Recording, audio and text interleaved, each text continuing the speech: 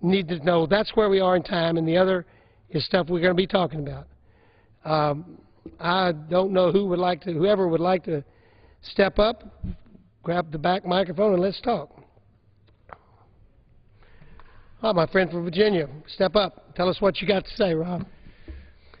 Well, thank you, Representative Carter. I thank you and Representative Gohmert for your leadership in putting forth a bill to make sure we address this issue of military pay for our men and women in uniform. And, you know, Mr. Speaker, we shouldn't even be here tonight. We should be having before us a spending decision that doesn't call into question whether or not we can pay our men and women in uniform.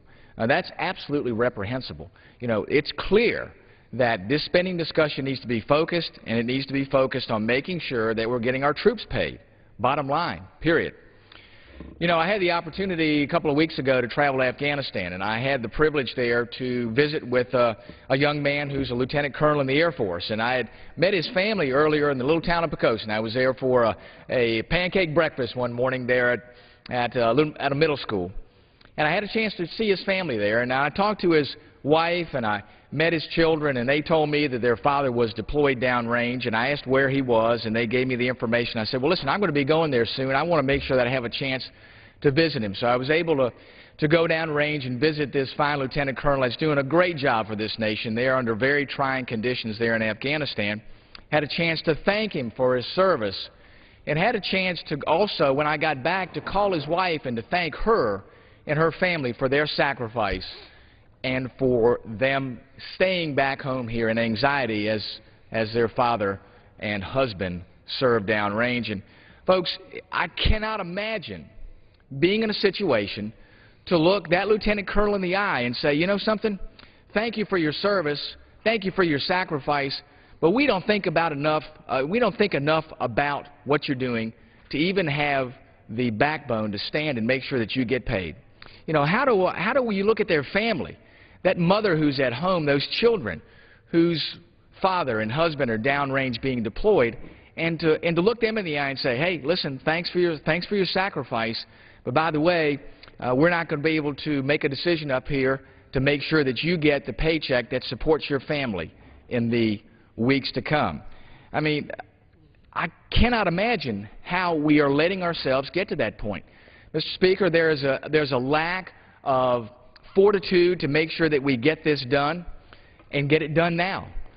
Just as Representative Carter said, the time is now. This needs to get done. We have a deadline of Friday. This Congress needs to act, get this done. And also, as he pointed out, we have a spending problem here. It is clear that spending is absolutely out of control. And Will just the gentleman yield for just a moment? Please, yes. We have the gentlelady wishes to present something from the Rules Committee. For what purpose does the gentlelady from North Carolina rise? Seek recognition. Thank you, Mr. Speaker. I send to the desk a privilege report from the Committee on Rules for filing under the rule. The clerk will report the title of the resolution. Report to accompany House Resolution 206, resolution providing for consideration of the bill, H.R. 1363, making appropriations for the Department of Defense for the fiscal year ending September 30th, 2011, and for other purposes, and waiving a requirement of Clause 6A of Rule 13 with respect to consideration of certain resolutions reported from the Committee on Rules. Referred to the House calendar and ordered printed. The gentleman from Texas may proceed. Thank you, Mr. Speaker. And Mr. Whitman, I yield back to you. Thanks for the interruption. Thank you, Mr. Carter. It's, again, an honor to have Ms. Fox here to give us that report from the Rules Committee. I want to go back and talk about what we have before us. As Mr. Carter said, clearly there is a spending issue that we need to address. We're on an unsustainable path. This has to be done. This decision has to be done on time. And, you know, the American people expect leadership out of this Congress. They expect leadership out of both sides. As the Speaker said, we can't continue to negotiate with ourselves. We have to have folks on the other side of the aisle that are willing and able to say, yes, we're going to get these things done. There's at least a counterproposal instead of saying no, no, no. There has to be more to this than no. You know, our goal is to cut spending and reduce the size of government. It's not to shut it down. I know you hear out there people say, oh, you know, they want to shut it down. They want to shut it down. That's the last thing we want to do. We don't want to shut it down. We want to make sure that our military get paid. That's the bottom line. And we have to get this done as soon as possible. And, you know, my question is Congress in Washington, D.C. so out of touch that we don't get it? That we don't get what the American people have sent us here to do, what they want us to accomplish?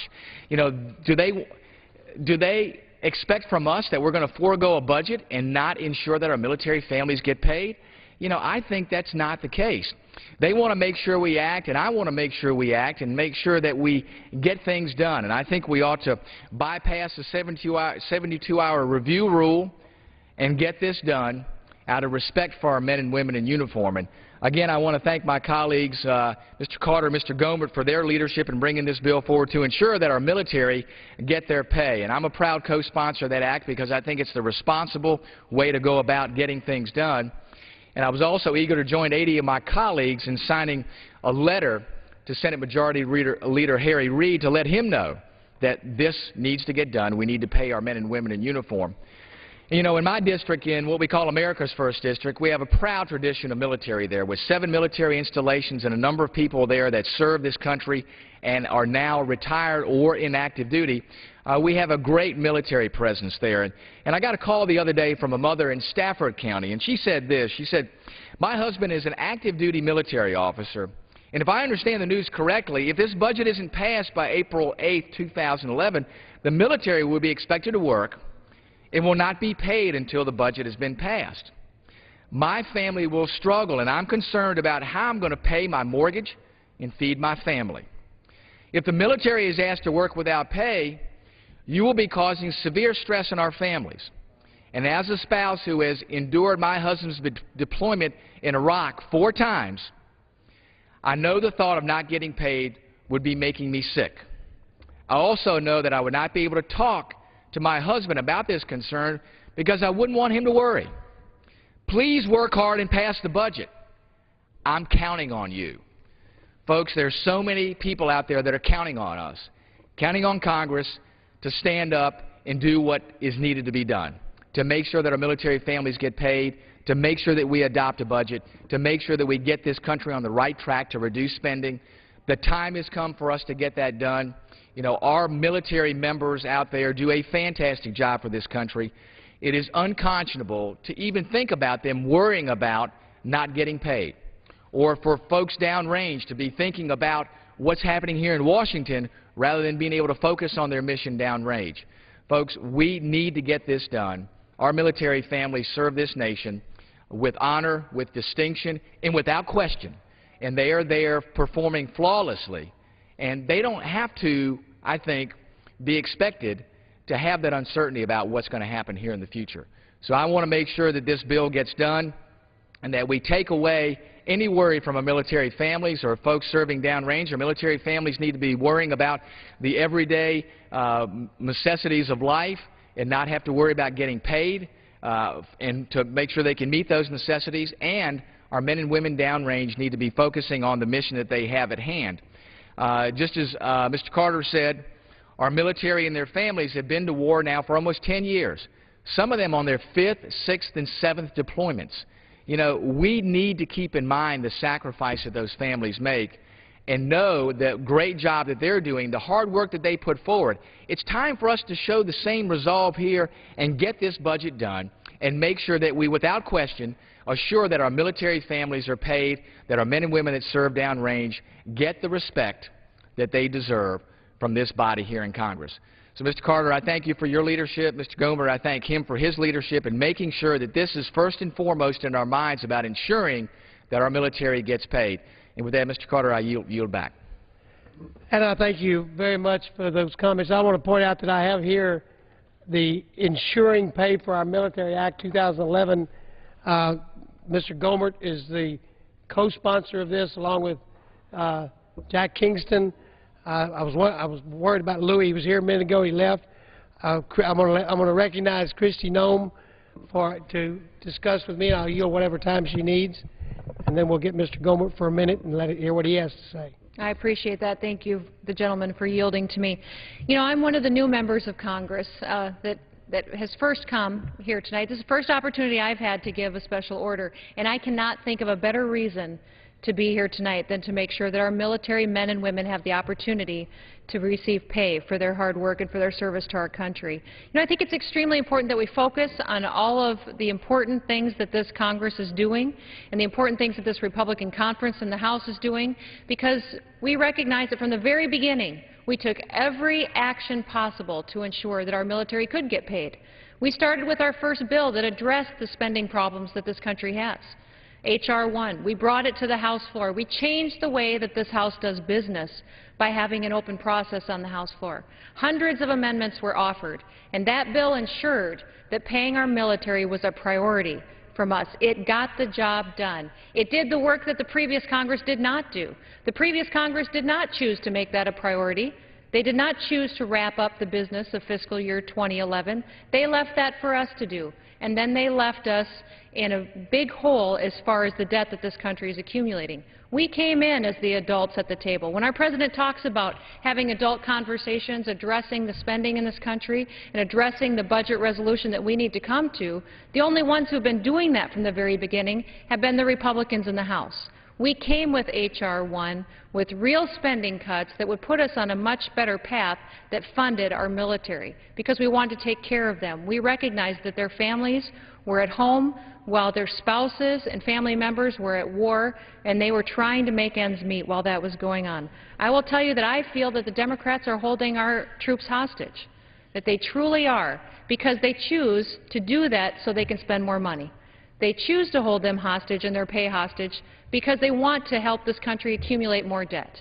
And it's unacceptable. You know, we voted to fully fund their pay, to fund our troops through fiscal year 2011, through H.R. 1, and we're still dedicated to that and still pursuing that because it's a very high priority for us. I'll tell you that the Department of Defense is allowed to continue operations without appropriations because of its authority to protect the national security. But I will also tell you that military personnel are scheduled to receive their paychecks on April 15th. Now, if this government truly does shut down, if it truly does shut down tomorrow night, they will only receive 1 week's pay instead of the 2 that they are owed. And that is not right. When you look at people who are at war overseas, standing on that wall so we can sleep safely in our beds at night, and we're telling them we're not going to pay them for doing that, then that is truly a travesty, and a travesty that we should not allow to happen. And if this shutdown were to continue and to continue on, and they would not be paid, we cannot do that to their families. You know, people talk about the debt that this country accumulates, and they recognize the fact that it is a big deficit, that it continues to accumulate. The way that I talk about it back home in South Dakota is that months ago, when I was making the analogy and talking about the fact that our country borrows 40 cents out of every dollar that it spends, well, just in the few short months since I was talking about that back in October and November, now we borrow 42 cents out of every dollar. You know, I used to tell my son, you owe $42,000. You're responsible for that. That's the amount of our federal debt that you're responsible for. Well, just in a few short months now, he's responsible for almost $46,000. You know, that boy is 8 years old. That boy is 8 years old, and he owes that kind of money because of the irresponsibility of this government and because of the irresponsibility of the previous Congress and the Congresses before that that did not get this spending under control. And that's what we're trying to address today. And that's why we're making sure we're addressing the spending cuts.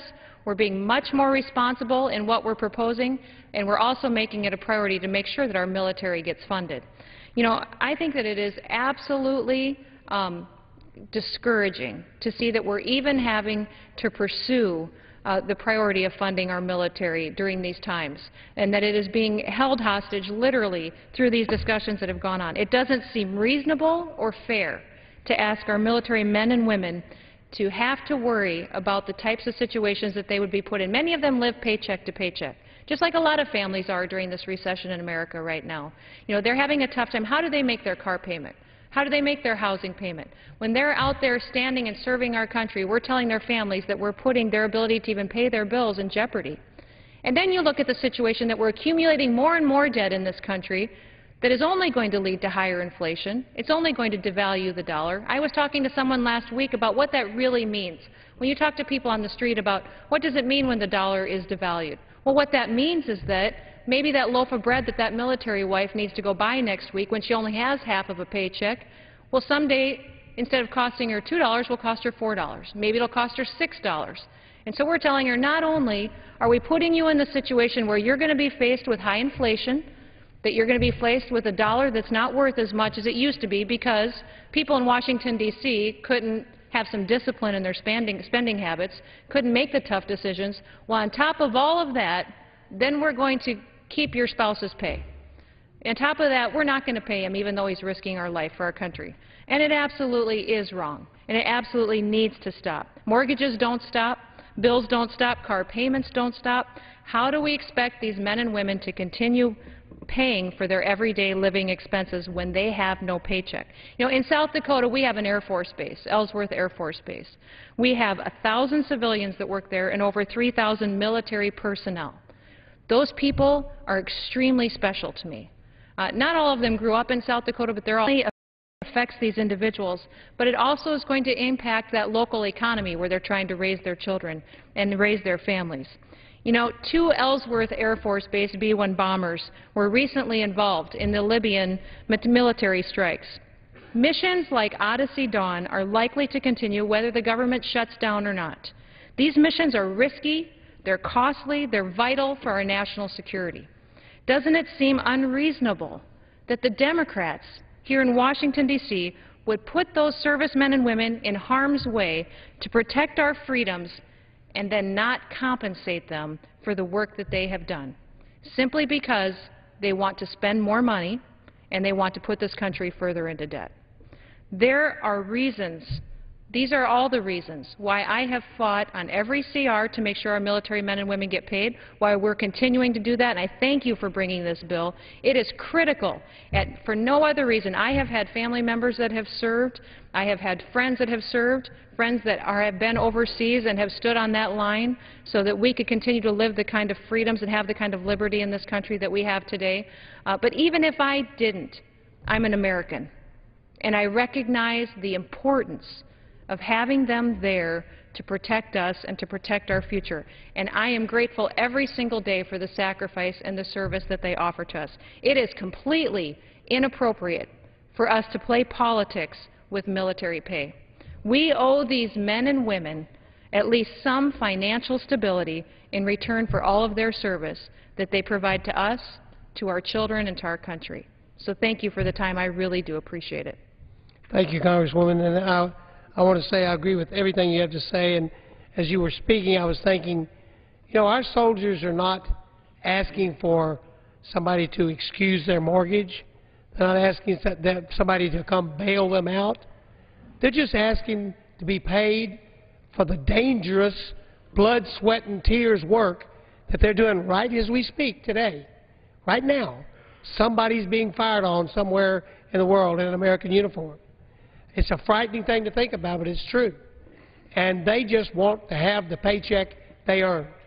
And their families back home want to be able to stay current on their bills. And they're not asking for these grandiose bailouts that this body has become famous for. They're just saying, give me my paycheck. Now, this is not hard stuff. I want to recognize Congressman, my good friend Congressman Gohmert. He was the author of this bill. I think we've got it done well. Here's soldiers. Might even be some of mine, Fort Hood. And you started the ball rolling. We've been talking about this for a long time, that we couldn't get down here without, if we're getting close to this deadline, we've got to get the soldiers paid. I want to recognize Louis Gohmert, who introduced this along with Jack Kingston. I joined with them on this. Now our leadership is offering an alternative submission which would fund the entire DOD, which is an even better idea. That's right. Because of all the contract authority and all the things that go on that get hurt by not having an appropriations finished up with. And we're hopeful, although we're hearing signals that it's going to be dead on arrival and they're not going to tell us what they want us to do. So I'll submit this to you, and then I'll let you comment, Louis. Right. And that is, I would submit, if anybody's shutting down the government, it's the Democrats in the Senate, not the Republicans in the House. I yield to Mr. Gohmert. What do you the time you wish to consume. Thank you, Judge Carter. And your comments also point to another aspect, not only your caring about America, caring about those that are fighting for us and your desire to fight for those here in Washington who are fighting for us, but it also shows a great deal about your humility, because you and I both know you've been working on this issue just every bit as long and hard as I have, and yet you're giving Jack and I great credit, and I appreciate that. But the truth is, you've done every bit as much work, perhaps more, than Jack and I have, and the co-sponsors we have here. But, you know, things here in Washington obviously don't get done in a vacuum, and it means so much when you have people like Christy, Rob, Dan, folks that are out here, all the other, we got over 100, I'm not sure how many over 100 now, co-sponsors on the bill. These are people that want to make sure that the military is not used as pawns in this game. And, you know, a lot of us haven't been thrilled about short-term CRs, but it does point one thing. The leadership of the Republicans in the House are committed and have been, even at the price of being criticized by people like me for doing short-term CRs, they are so committed to trying to do everything they can, and especially Speaker Boehner. He has really gone as far as humanly possible to do all that he could to avoid a shutdown, making it clear he doesn't want that. Some folks have been critical that he needed to stand up and be ready to do so. He has made it clear he doesn't want one. He doesn't believe it's good for America. And so I know my friend from Round Rock, Texas, sitting in Georgetown as a judge for so many years, often looks at things like I do as another former district judge. You look at evidence to bear things out. Who's at fault? The American people are going to be looking around. Who's at fault? Well, you look at what's happened, and the evidence is quite clear. You have a group here, majority in the House, that has done absolutely everything possible to try to placate the Senate. We passed lots of bills trying to get the funding done, and why was that? Well, the evidence is clear. The Democratic majority last year refused to do what was required and pass a budget, no budget passed, no appropriation to fund things. Why? You can only speculate about that. It was an election year. Perhaps there was concern that if people really saw the total amount that they were going to be appropriating in all these areas, that it might have even been worse in the election in November. The people saw through, and the majority switched here in the House. And so here we are with these bills that have been filed, pushing another bill this week here in the House, and in response, there has been nothing passed in the Senate. And people that know the rules know that the senators, any one of them, and of course they would have to be a Democrat that would have any chance of getting something passed, because the Democrats under Harry Reid are in the majority. So a Democrat, any Democrat down there could take the bill that the bills we've done, the CRs that we've done, they could take those and do as they did in Obamacare. You know, that was, boy, here again, it's the military. The Obamacare bill was a bill to assist with a tax credit first-time home buyers who were veterans. And what did the Senate do with that bill? They took the bill, since it had to originate in the House under the Constitution, they took it, and in their bill, they said they're taking the first-time home buyer bill for veterans, stripping out every word, and substituting, therefore, about 800 pages of their Obamacare bill. Well, now, if they don't agree with what we've done, they could have taken any one of these CRs that we passed and said, we don't like it, it's dead on arrival. They could have taken those, stripped out every word, just like they did for the veterans, took out every word that helped the veterans, and substituted, therefore, their disastrous bill in Obamacare. They could have done that with their own CR, what they were going to fund, what they wanted to see happen. Not one person down there in the majority of the Senate has taken the leadership to do that. Some have said, well, why isn't the White House involved in what's going on in the Senate? Why aren't they showing some leadership down there? I heard someone say, well, that's the White House. It's a separate branch. The Vice President of the country is and has been the President of the Senate. He has not only a vested interest, he is the presiding officer of the Senate. We have heard over and over from this President that Joe Biden is going to make sure things are done right, and yet what did he do? When the going got tough, maybe he's tough because he got going to Russia, and he disappeared. And when the going got tough for the President, he went to Brazil and played golf. And then issued an order from down in South America sending troops into battle. And we had a former President, Bush, who quit playing golf. He said it just didn't feel right to know our troops were in harm's way and I'd be out on some golf course. This President not only doesn't have a problem playing golf with people in harm's way, he takes time out of his golf round to send more people into Libya into harm's way. And to be assured today that, hey, we really are going to get around to turning everything over to NATO and it won't be us. My friends, 65% of NATO is American military. It's not a lot of comfort to me. But the least we could do is to make sure that our military, and that includes reserves, and so that the military knows it includes all pay, all allowances. You're not going to miss anything if the Senate will just do right by them. We have a standalone bill that could be passed in the next day or two, and it's House Bill 1297. 1297. It could be done, but as my friend from Round Rock has pointed out, our leadership, Speaker Boehner, has brought a CR for 1 week. He didn't want to do that. We know he didn't. But he was concerned about the military.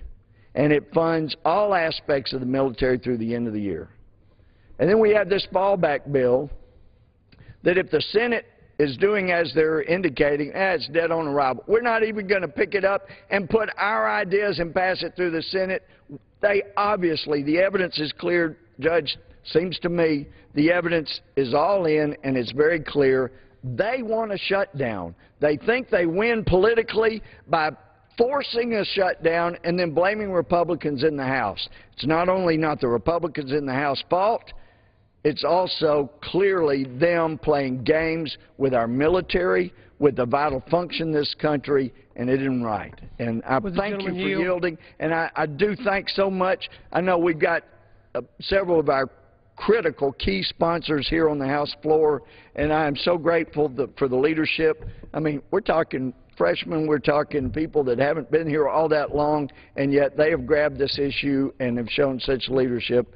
I appreciate you so much. Thank you, Judge. Reclaiming my time, let me point out, as Mr. Gohmert says, those of us who sat in the courtroom for years, in my case almost 21 years, you want to look at the evidence to see what the evidence shows. And just very quickly, the evidence shows first, how do we get to a shutdown for failing to fund the government? Well, you start with last year, when the Democrats were in charge of the House and Senate and the presidency. They passed no budget and not one single appropriations bill, although I'm on the Appropriations Committee. They certainly could have. They just chose not to. They chose not to. They chose the date that they would have a CR go into the next term of Congress, when they had already lost and knew how many of these wonderful people were going to be here replacing them the next time they showed up in this House. So they put this thing all the way to March, which they knew was going to put us under a tremendous amount of pressure to get something to do to fund the government. And we made diligent attempt to fund the government, and it didn't even last long enough for Harry Reid to say dead on arrival when it got to the Senate. So let's see. They didn't do their job. They didn't do their budget. They set up the CR deadline. We met the CR deadline with way to fund the government for the rest of the year for all departments. They rejected it out of hand without even coming back with any alternative of any substance. They offered a $6 billion cut and spending as usual in the Obama budget. And then now we've given 2 extensions to try to talk, and each time dead silence. No comment. If there's a comment, it's to the press, and but to us, they're treating us like a stepchild. And then they're wanting to shut down the government when we say, at least let's protect our soldiers. Let's just take care of our troops. Before we've even got it over there tomorrow, Harry Reid and the President have both made a statement tonight. Dead on arrival, Harry Reid says, President says, I'll veto it. He would veto the fund. That's what he supposedly said in Georgia. Now, I may be out of school. I didn't hear it. But I was told he did. That he said, I won't accept what Mr. Boehner is going to send to us. I will reject it. That's the bill that funds our troops. I think we've got other great people. Well, Scott, would you like to? Judge, would you yield yes, for a question? Yes. Since we know it would do no good for a Republican in the Senate to take a CR and bring it to the floor of the Senate or file it, but we also know that any Democrat in the majority down there could do that and at least try to get over some Democrats.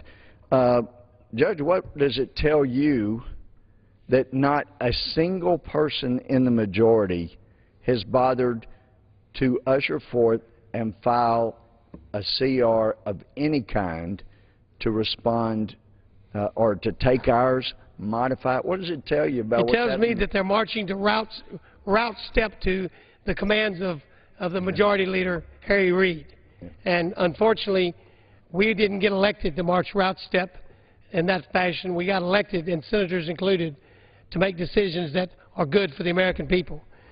Scott, my friend from Virginia, I'll recognize you for the amount of time you need to consume. Well, thank you so much. I appreciate the gentleman yielding, Judge Carter, for your leadership in this topic, and also for Representatives Gohmert and Kingston for their leadership in this. And I'll tell you, reclaiming just a moment. We have 9 minutes. So 9 minutes. And I certainly want to give respectful of that, my colleague.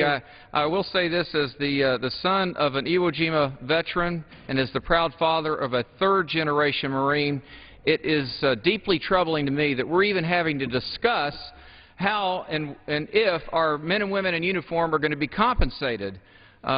A failure of leadership, Mr. Speaker, has left us in this precarious position, and it is deeply troubling to me that we're having to address it tonight, the confusion that's out there. Just today, the White House said that military personnel would not be paid. Now, Mr. Speaker, this is failed leadership. How could it possibly be that the message from our Commander-in-Chief is that it's very likely, if this shutdown occurs, that our men and women in uniform would not be compensated? This week, a senior Department of Defense official said that our troops would be paid for a week, but not for 2 weeks. Just yesterday, the Pentagon spokesman said that the department had not issued any direction to the services about implementing a shutdown, and he really skirted the question of how a shutdown would affect the pay of our service members. Mr. Speaker, this lack of clarity is not only unnecessary, it's unconscionable.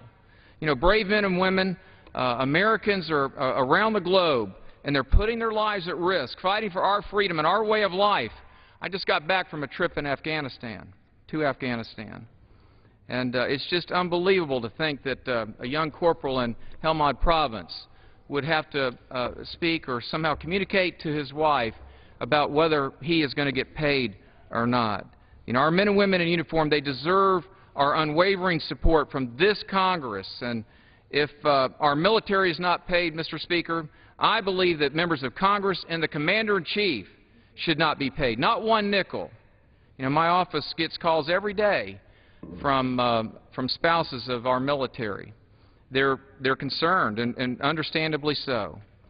And let's be clear on this, Mr. Speaker. The genesis of this crisis that we're in is because the Democratic leadership last year had the presidency, had the Senate, had the House, and failed to pass a budget. Not only was this a failure in leadership, I truly believe it's nothing less than an abdication of the responsibility that was entrusted to them by the American people. So here we are, debating last year's budget.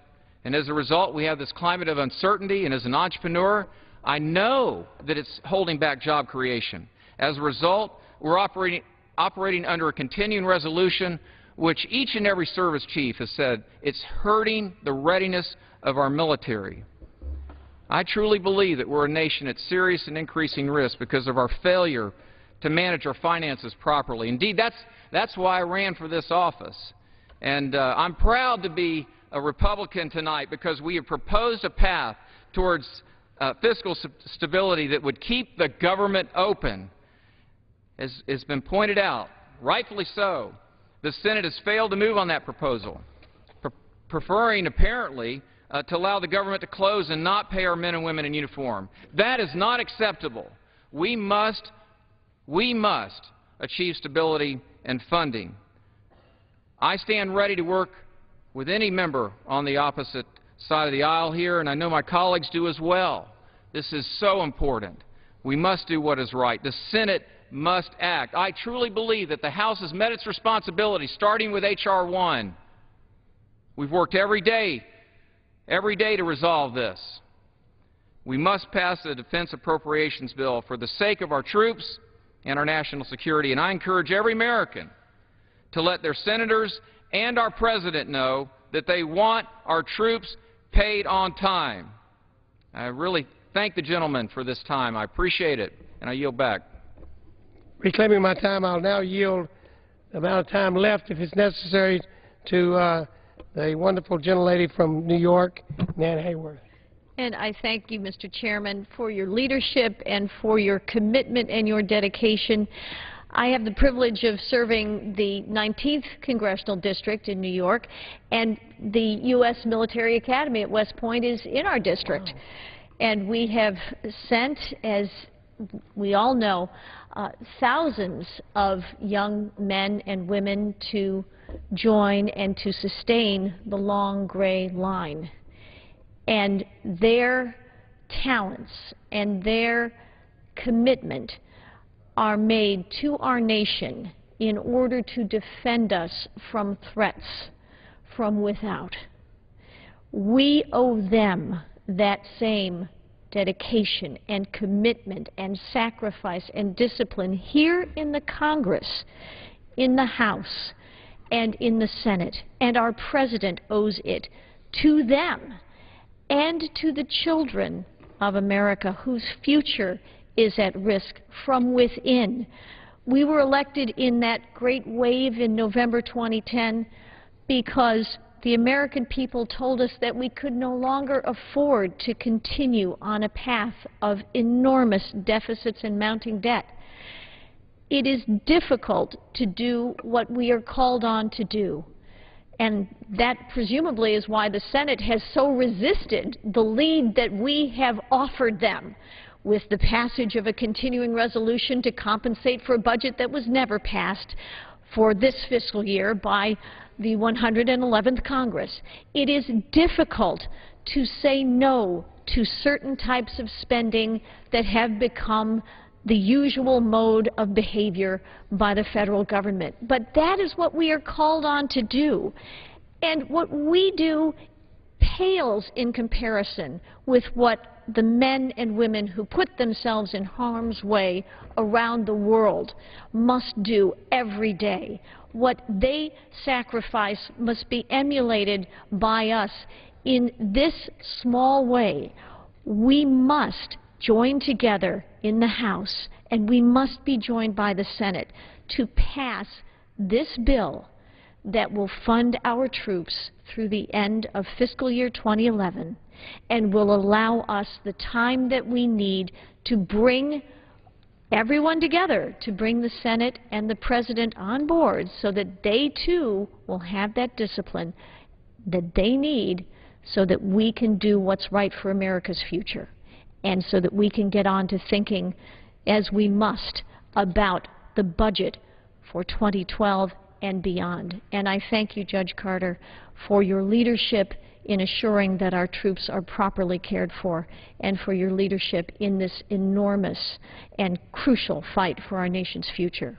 Thank you. Reclaiming my time, I don't know how much time is left, but our good friend from Tennessee, Congresswoman Black, is here, and I'm going to give her whatever time is left. Thank you not much. Thank you so much, Mr. Chairman and Mr. Speaker. I stand here tonight as a daughter, a wife, and a mother of veterans, and I'm an ardent supporter of our nation's military. These brave men and women can never be thanked enough for their service to our country, and this Congress must do everything that we can to stand up for those who defend America.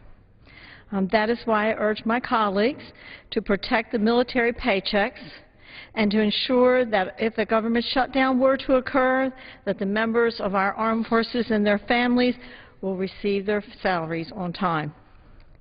You know, this is not an issue that we can play politics with, and my colleagues on the other side of the aisle who seek to use these paychecks as our military as a part of their plan to force a government shutdown should absolutely be ashamed of themselves. Military families have already sacrificed so much for this country. Back in Tennessee, there are families who are worried right now about whether their loved ones are safe overseas in Iraq and Afghanistan and other places, even around the country. And they're praying for their safe return home. Those military families should not, under any circumstances, have to worry about when and where the next paycheck is coming from. Thank you, and I yield back the balance of my time. Well, thank you, and I apologize for the short time. Thank you. Thank you, Mr. Speaker. Thank you. The gentleman's time has expired. Under the Speaker's announced policy of January 5th, 2011, the gentleman from California, Mr. Garamendi, is recognized for 60 minutes as the designee of the Minority Leader.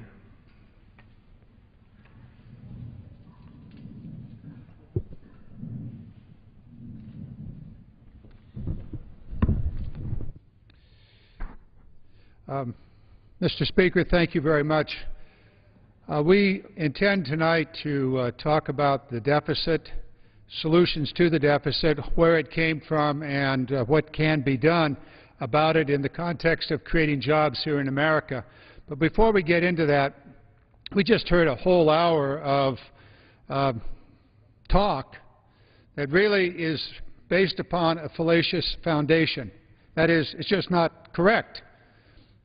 Last year, in 2010, it was the Republican senators that blocked every attempt to pass legislation by threatening a veto and denying the 60 votes that were necessary. So when it came time to do a budget, it was impossible to put a budget through the Senate because of the Republican blockade in the use of the filibuster. And similarly, when it came time to fund the government, that is to appropriate the money, the same thing happened. It was impossible to get the 60 votes out of the Senate because of the Republican blockade. So everything we've heard over this last hour about the process that we're now underway, the continuing resolutions, began with the blockade in the Senate by the Republicans as they continually threatened a filibuster. That's why we are where we are today. Now, with regard to the funding of the military, let's understand that the Democrats have always consistently voted to fund the military when it was a straight up and down vote. However, in the CR, first CR, that did have funding for the military, it also had extraordinary cuts that would destroy 700,000 jobs in the last 6 months of this fiscal year. March, April, May, June, July, August, September, and October. 700,000 jobs lost. The Democrats said, no way. No way are we going to throw 700,000 employed Americans out of work, and we rejected that. Put a clean CR for the funding of the military on, and you'll have a 100% vote. But when you cobble together the kinds of foolish cuts, unwarranted cuts, 700,000 lost jobs, and then attach to it the military and expect support, you won't get it. The Democrats want this government funded, and we fought for more than a year and a half to get the government funded. We were blocked along the way, and now, as the Republicans put out these pieces of legislation, the continuing resolutions, and attach to it totally unacceptable language and unacceptable cuts to the American people, not to the Democrats, but to the American people, then we find this gridlock. What we want to do really is talk about jobs. Joining me tonight are two wonderful legislators, one from the, imported from Detroit, and another one from the manufacturing capital of the world. But I want to start with an understanding of why we are where we are, and I know my colleagues will help me on this. First of all, the Democrats have been about creating jobs. From the stimulus to today, the GOP majority has been in power for 14 weeks. Zero, no, nada, nothing to create jobs. Not one jobs bill. In fact, the only bill that they have put on that has anything to do with jobs is one that destroys 700,000 jobs. So keep this in mind, American public. 14 weeks of GOP leadership in the House and not one piece of legislation that would create a job, putting Americans to work this year and next year. That's the fact. Now, another fact. Where did the deficit come from? Where did the deficit come from? In order to understand where we are, we need to know where we've been. Here's what the deficit's all about. Beginning with Ronald Reagan, the budget was not balanced. Ronald Reagan, at the end of his term, left for the American public a $1.4 trillion deficit in the years ahead. So at the end of each president's, or at the end of each year, and therefore at the end of a president's term, the Congressional Budget Office makes an estimate of what is going to happen over the next 5 to 10 years. And at the end of Ronald Reagan's term, they said there would be a $1.4 trillion deficit going forward. George Walker Bush followed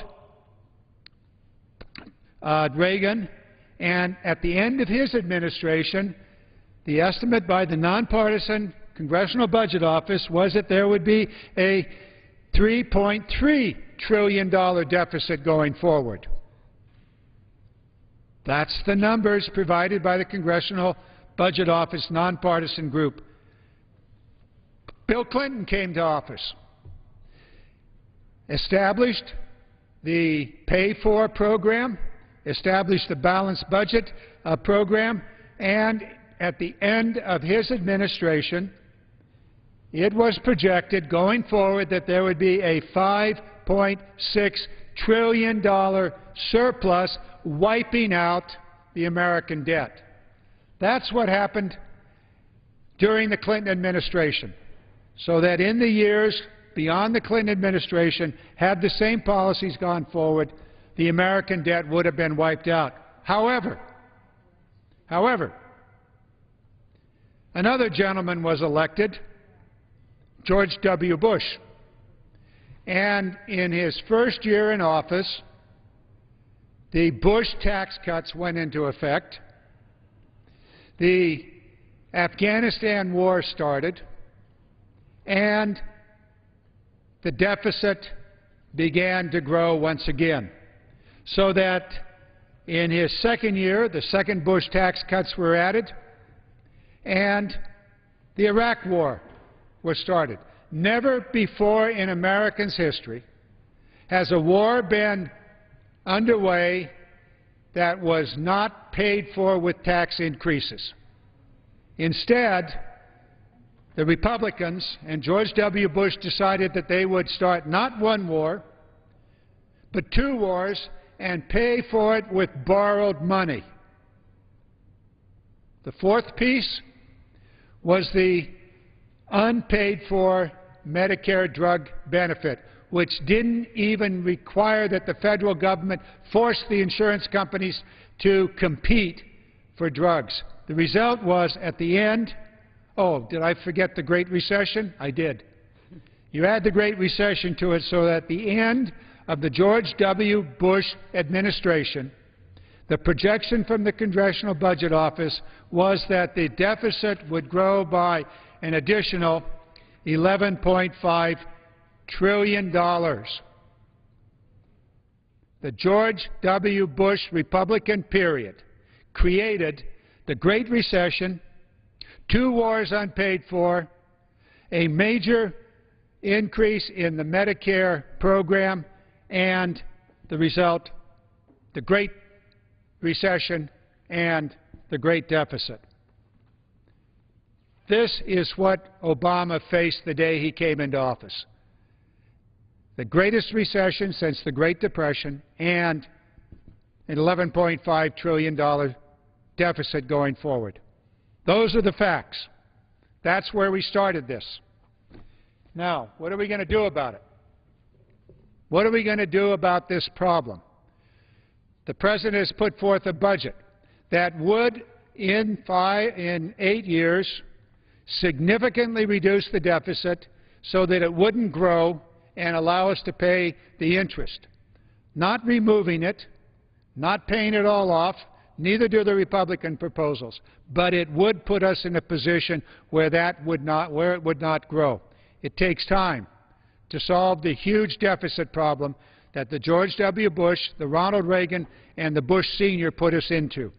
And we can do it. But we cannot do it unless we grow this economy. And it's about growing the economy and creating jobs that we would now like to talk about. So I'm going to turn now to my colleague from Ohio, Betty Sutton, who has been working on the issue of putting Americans to work for a long, long time, and share with us where you are now with this proposal that you're putting forward.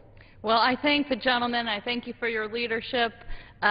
You know, you gave us a little bit of background that I think is really, really important when we talk about where this deficit came from and how it came to be. I just add a couple of other points that I think are significant. At the end of last year, we will remember that the same people who are now cutting indiscriminately, cuts aimed at seniors, cuts aimed at middle-class Americans, cuts aimed at Head Start and, low-income housing, heating assistance, and community development block grants that add to economic activities in our communities.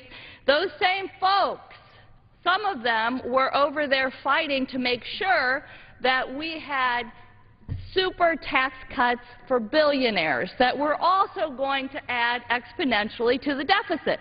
Then they turn around and say, hey, we've got this horrible deficit. And so now everyone has to sacrifice, but whenever the American people hear the words, everyone needs to sacrifice, chances are if you're in the 95% of the population that controls very little of the wealth in this country, they mean you.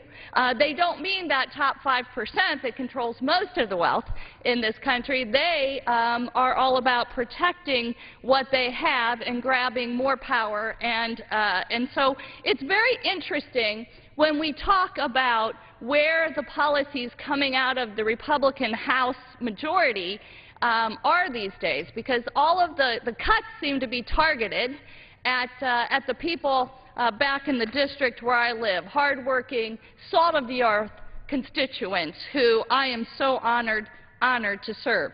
And your point is well taken and very sad that the one bill that they put out there, I mean, hey, you don't have to take our word for it. The bill that they put out there puts 700,000 jobs more than at risk. It's been determined by their own Republican analysts that it would cost us 700,000 jobs. And frankly, our economic recovery, which is so fragile, is under threat. It really, you know, if you look at a group of 300 economists, including 2 Nobel laureates, wrote a letter warning that the short-sighted budget cuts to, quote, human capital, our infrastructure, and the next generation of scientific and technological advances would threaten future economic competitiveness as well as the current recovery. So the path that the Republicans are on, and, you know, it's funny because we just saw the new budget proposal unveiled, and they called it a path to prosperity. I think that the better name is a path to poverty, but at any rate, the path that they are on is not a good one. We know that the answer to what ails our economy is we need to put the American people back to work. We need to have jobs that will create opportunities for the people that we're so honored to represent, that will keep our communities running, will have the revenue that we need to pay for those services, those firefighters, those teachers, those police officers, those nurses, those public servants that make our world turn.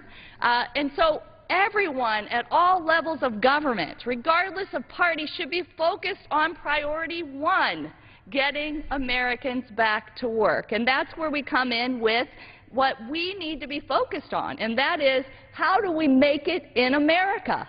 Manufacturing matters.